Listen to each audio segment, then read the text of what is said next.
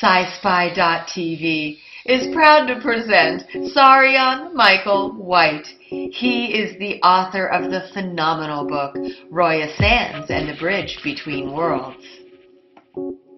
Saryon also speaks and offers meditation at events worldwide. He also offers services like readings and sessions.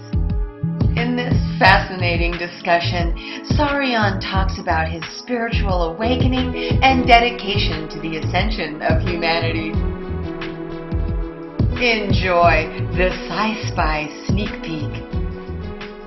Hello and welcome to Sci-Spi TV.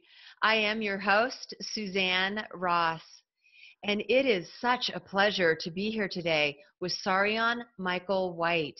He is an author and a speaker and a spiritual guide who's traveled around the world, and he really holds a powerful vision for a unity consciousness movement to spread throughout the collective consciousness of our beautiful planet.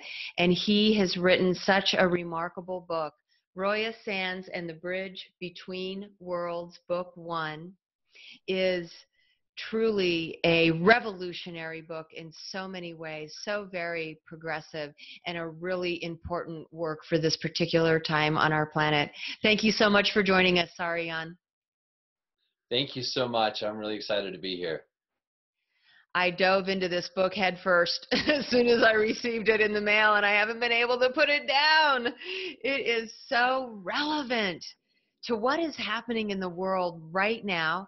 It's very spiritually inspired at the same time, but the suspense is so intriguing. It's really an edge-of-your-seat story. I like to think of it as a fact-based fiction novel, really.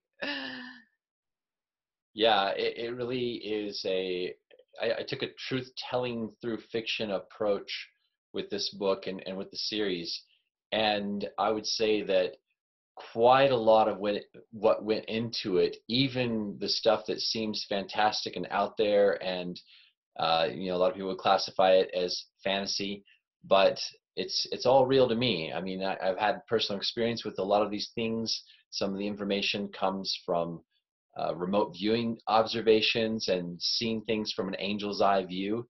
So there's a lot of witnessing of things beyond the ordinary that went into this book, so that even the things that seem out of the ordinary are grounded in what's actually possible for us to either experience or perceive as an experience of direct knowledge with what's really happening in the world.